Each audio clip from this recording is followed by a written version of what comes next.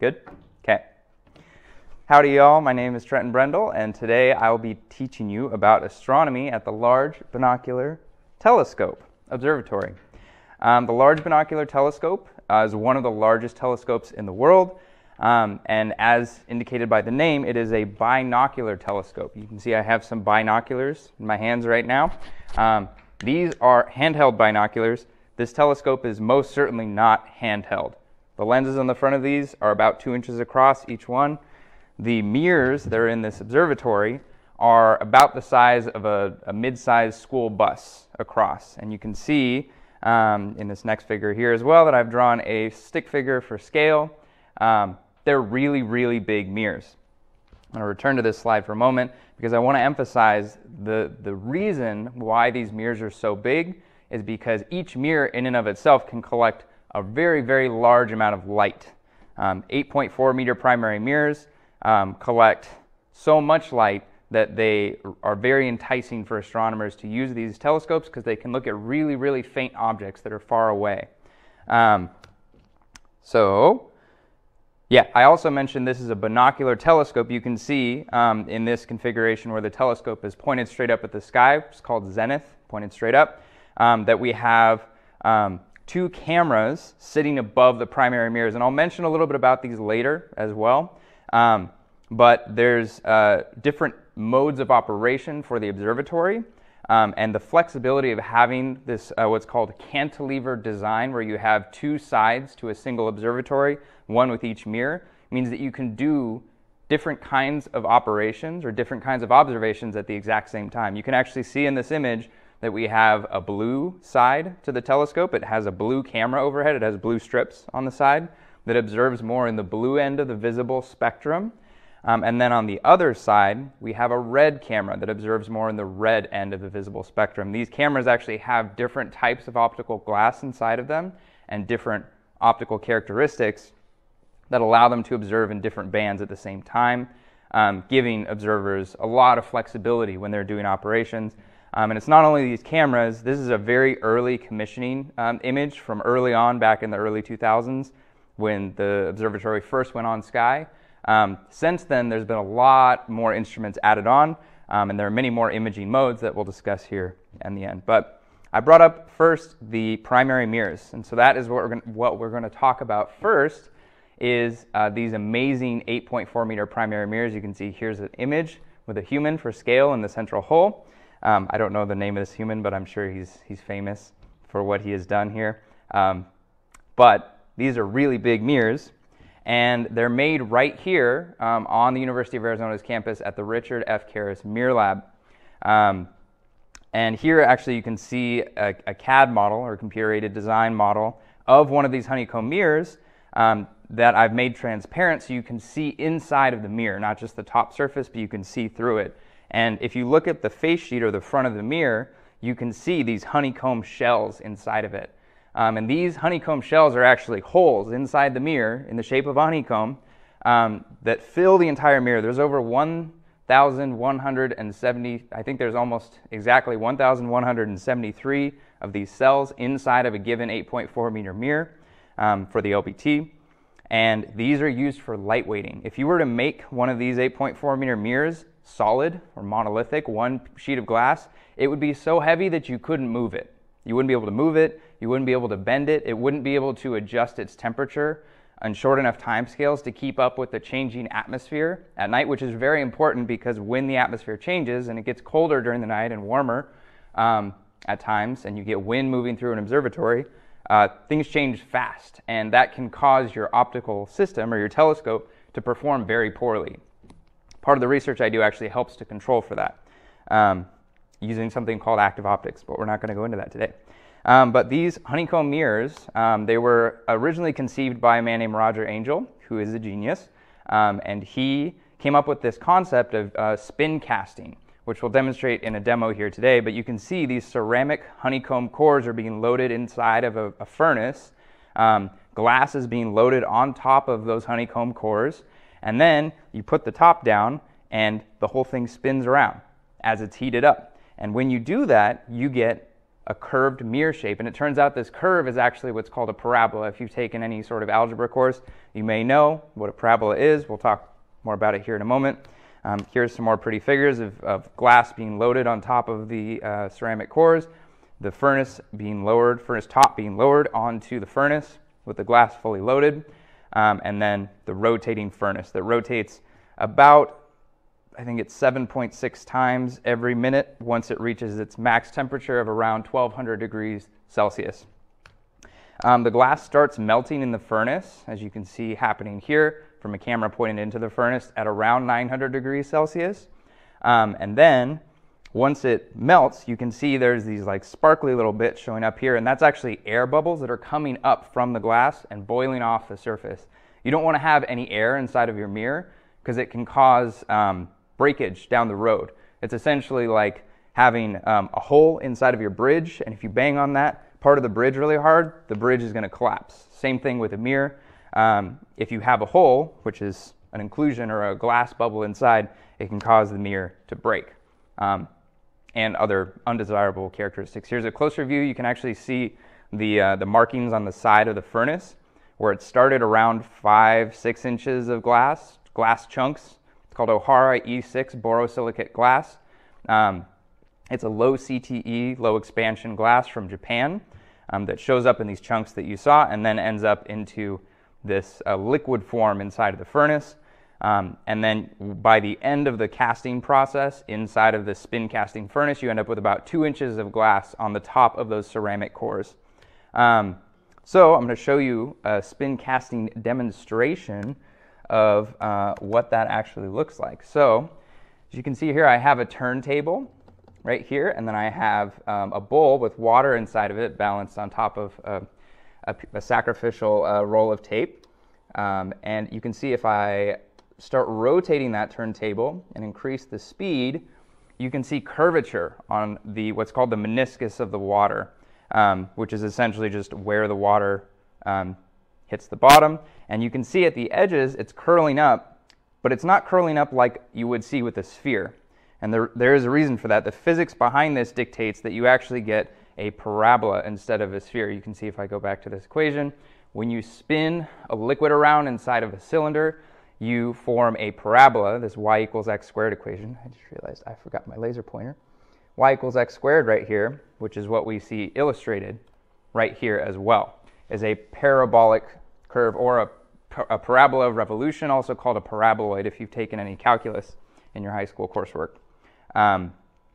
But this is a demonstration of the reason why you want to have a spin casting furnace where you can spin the thing around.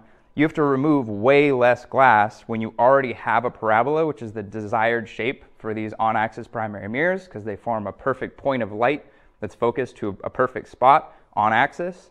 And if you don't have to hog out all of that glass in the middle, one, you're saving money, and two, you're saving a whole lot of time, because that's a lot of glass that you have to take out.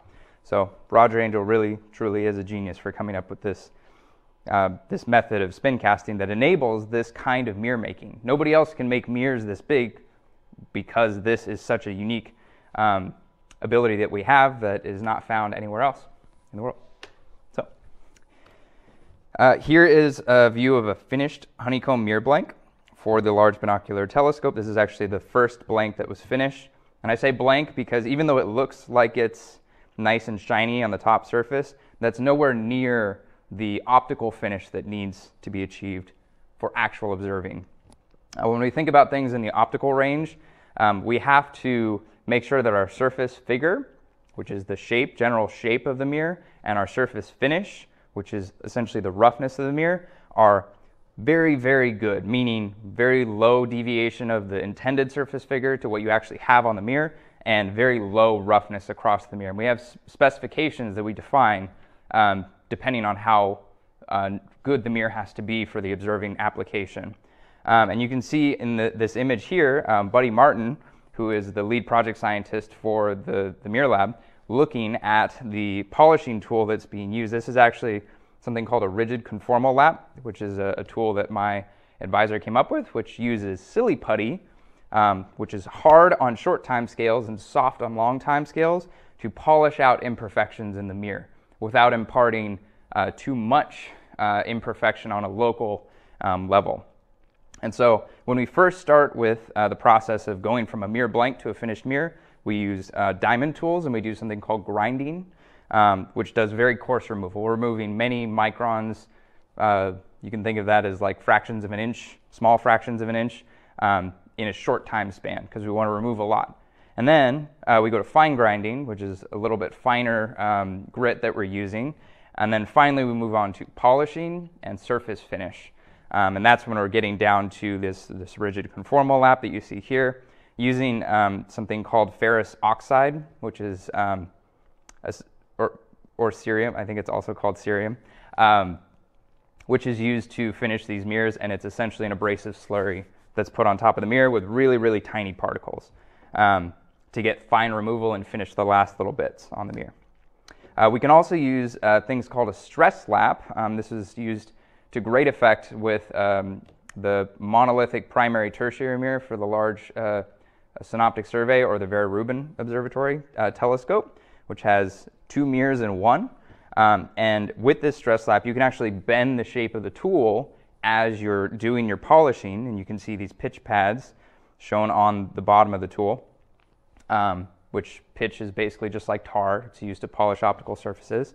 But by doing this, you get much more control over the local deformations on the surface, which can be really beneficial.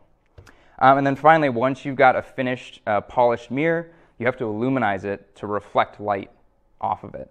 And so at the Large Binocular Telescope, the illuminizing is actually done at the observatory with something called a bell jar. And you can see this bell jar here. This is 8.4 meters plus across. It's actually about 10 meters across. And it clamps down on top of the mirror, on the mirror cell on the observatory. They actually bring the bell jar to the mirror, put it on, and then illuminize the thing. They rip the old illuminized coating off and illuminize again. And this happens every other year, because in the interim years, they will clean the mirror. So they flip sides. One side gets illuminized, one side gets clean, and then you flip every other year. And so that is the idea of illuminizing a mirror. Once you've got that mirror and you've got a beautiful, in this case, Gregorian telescope, you can use it to do science. And there's 3 main modes the LBT uses to do science. There's what's called prime focus, where it uses only one mirror, just the primary mirror. So this first path going from collimated light out at the stars, focusing off the parabolic mirror that we just showed how it's made a moment ago, to a prime focus up here, which is where the prime focus cameras come in that I mentioned earlier briefly. We also have Gregorian mode, where we use something called an adaptive secondary mirror, which I'll mention briefly in a moment, and focus light down behind the primary mirror. So imagine this fold mirror is not here. And then we have bent Gregorian mode, which is really one of the key strengths of having 2 mirrors side by side, is that you can bend that light from the Gregorian focus down to a focal plane that is able to be co-located with the focal plane of the other mirror.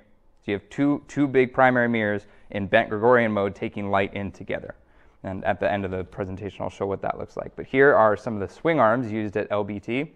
The large binocular camera. The swing arms are just trusses. They're just mechanical trusses, these black trusses, that move optics in and out of the optical path. These optics, the camera, the secondary mirror, and the tertiary mirror. And you can see in this very busy image, more modern image, this is actually what LBT looks like these days. The large binocular camera right here, it's currently swung out of the beam path. The adaptive secondary, which is swung into the beam path right here. It's a concave mirror, and it actually has an area in the middle that's not used because we have an obscuration, and there's a hole in the center of the primary for light to come through. So we don't use the entire surface, but we use most of the surface. And then we have the tilted tertiary fold mirror down here for bent Gregorian mode, which can be rotated to get 3 different instrument bays light. So there's, I forget what each one is, but I know Lucy is one of them that's used for infrared imaging and spectroscopy, just looking at wavelengths of light spread out. We have the mode in the middle, where we can do a lot of different fiber-fed methods, where we feed light into an optical fiber, and then we can combine it with light from the other side. And this is how we get something called Large Binocular Telescope Interferometer, or LBTI, where we take two sides, combine the light and fibers, and then interfere them, and you can get interference fringes, which I won't go into because it's a little advanced for this, but it's worth knowing about because it's very cool. And then some other instruments in the back that I can't remember right now. Here's actually a brief optical prescription of a layout of what the prime focus looks like. You have that primary mirror, and I mentioned that a parabola only forms a perfect focus on axis as soon as you look a little bit off axis, so stars that are not quite in the middle of your field, the image quality drops off pretty substantially. And so you have to use this corrective optic. We call it a field corrector, which is in front of the binocular camera. And there's a set of 4 detector chips that are behind it. It goes 1, 2, 3, and then a 4th one on its side. But in front of that, we have, I think it's 7 lenses. 1, 2, 3, 4, 5, 6 lenses plus a filter wheel. One of the lenses is actually a filter window, so it does count even though it's just planar. And we use that to get really beautiful images, which I'll show here at the end. The Gregorian mode I mentioned has that adaptive secondary. So you can see the light comes to a perfect focus on axis right here, and then hits that adaptive secondary mirror with a hole in the middle, which is a wiggly mirror. So it shakes around, and using a system called adaptive optics, you can correct for optical aberrations or wiggliness in the atmosphere. And then it focuses that light down behind the primary onto the Gregorian focus to do imaging or spectroscopy with a system called the multi-object double spectrometer, MODS for short. And then we have the bent Gregorian mode, where we insert a tertiary mirror and we can fold that light to one of 3 instrument ports.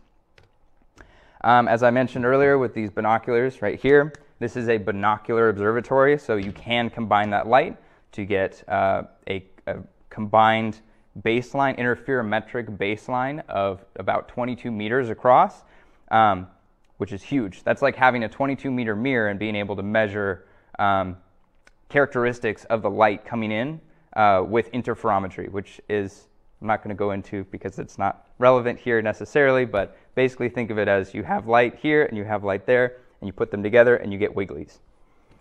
And the LBT can make pretty pictures. Some of these are taken with the large binocular camera. This is actually a commissioning image from First Light of NGC 891. Some more images, Messier 1 or the Crab Nebula. Messier 101, the Pinwheel Galaxy taken with LBC. And then the Ring Nebula. And then you can actually see down here, they're tiny images, I'm sorry, but there's some wiggly lines here. They're called fringes.